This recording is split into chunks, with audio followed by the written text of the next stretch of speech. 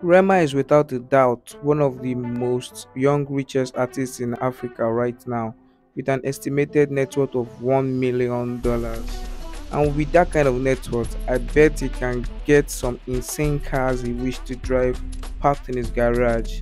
So in this video, I'm going to be showing you all the insane cars Rema got parked in his garage. But before we continue, kindly hit the like and subscribe button so you don't miss any of our upcoming videos.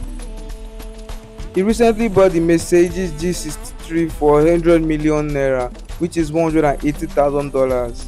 It's powered by a hand-built 577 twin-turbo 4.0-liter V8 engine that pairs with 9-speed automatic transmission and all-wheel drive system with 3 looking differentials. Wow. He also bought the Lexus RX 350 for $50,000, a GS4 SUV which is 13 million naira. Woo! Mad car, isn't it? And a Lexus GS460 which is 46 million naira. Also a Benz S Class. I don't even know how much is that right now. And I feel like this guy has a taste for luxury. Like, he just knows what he wants. Yes, he knows what he wants for quality takes. Yeah, what's up, guys?